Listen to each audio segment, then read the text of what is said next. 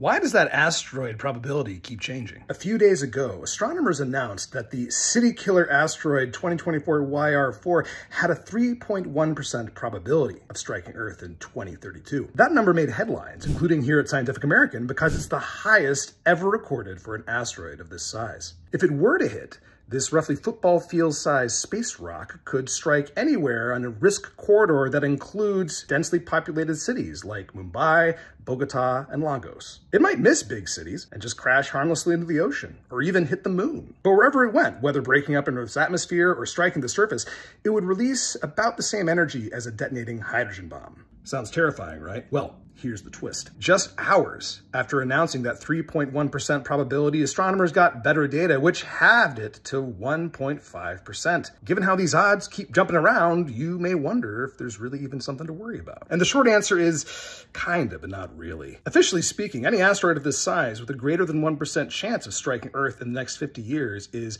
an object of concern. So 2024 YR4 should still be on our radars. But estimates of its impact risk for 2032 will keep changing as astronomers get more and better data to refine its orbit. The risk will probably eventually fall to zero. Right now, 2024 YR4 is already zooming away from Earth, getting fainter and fainter in our sky. It's already past the limit of what most telescopes can see, and by late April or early May at best, it'll fade to black. We're not going to be able to find out more about it and constrain the risk until it comes back around next time, which is in 2028. Chances are, by 2028 or 2032, most of us will have entirely forgotten about this once startling space rock that seemed so threatening. Scientists say there are anywhere between 250,000 to 500,000 similarly sized space rocks whizzing through near-Earth space, and we haven't cataloged nearly enough to know whether we're really safe. But for now, for this particular asteroid, it's probably okay to breathe a bit easier.